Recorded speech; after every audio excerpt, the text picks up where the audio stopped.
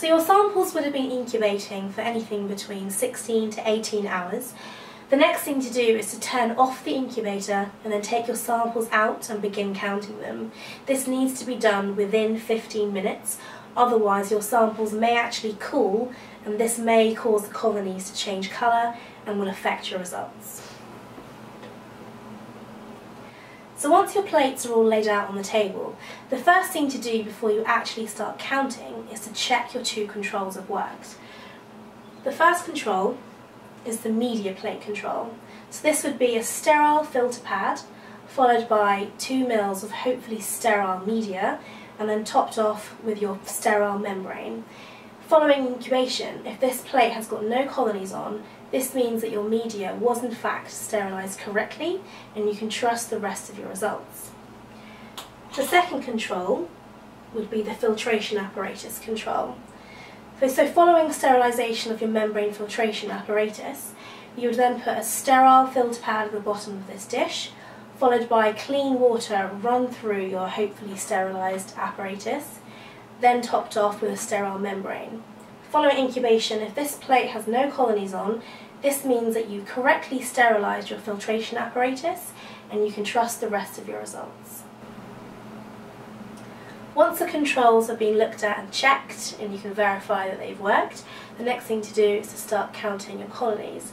From a previous run, we found that this particular sample was heavily contaminated and we were unable to count the colonies.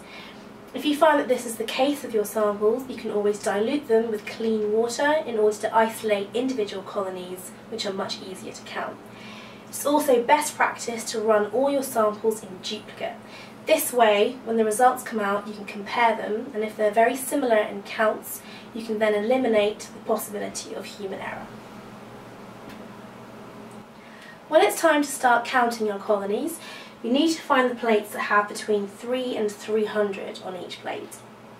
You also need to find the ones that are between 1 and 3 millimeters in diameter. This is made slightly easier by the fact that the membranes supplied with the kit have gridded squares on, and each square is 3 millimeters in width. You can also use these lines to go along and count your colonies, making it a bit easier if there are a lot on the plate. Alternatively, you can actually split the plate into 4 quadrants and then count each quadrant individually. Sometimes colonies can actually merge together, making it difficult to count.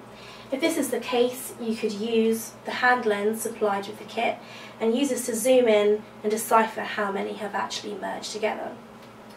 The other thing to look for when counting your colonies are the yellow colonies only.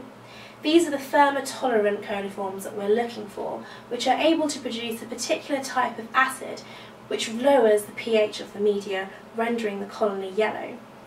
The pink colonies are the types of bacteria that we're not really interested in, and these aren't able to produce that acid, and they remain the same colour as the media, pink in colour. Once you've decided which colonies to count, all results can be recorded in the daily report sheet found in the back of the DelAgua manual.